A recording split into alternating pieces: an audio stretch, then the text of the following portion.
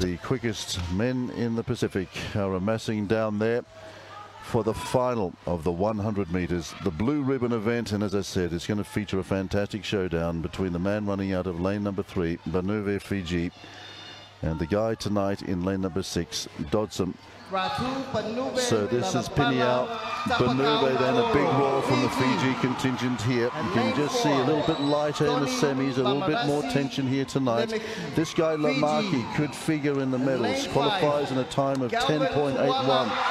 Mosso, he's the asset here for Samoa, a 10.63, and this guy just didn't run through the 100, qualified quickest in a 10.58. This guy too, Michael Penny, a 10.88, could surprise, got some form, keep an eye on lane number 7, and this guy, Mal Vanuatu, a 10.70. Surely, Bob, very quickly, it's going to be between Masso, Dodson, Lamaki and Banuve.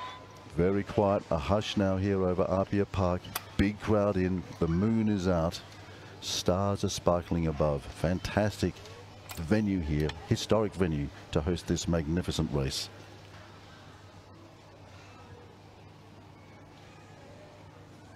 Set.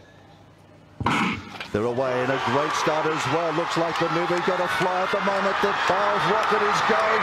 He's going real hard. Here comes Dodson, starting to move into the final stage. There's no doubt about it. Banuve's got it. Dodson is second.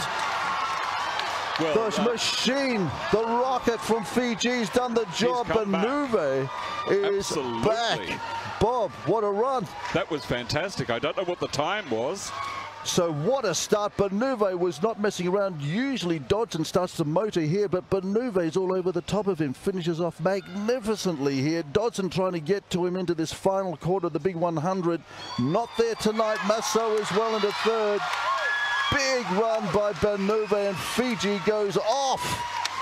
So let's have a look at this new record. So he's broken his own record then. The record holder has gone one better here tonight. Not only has he broken the record,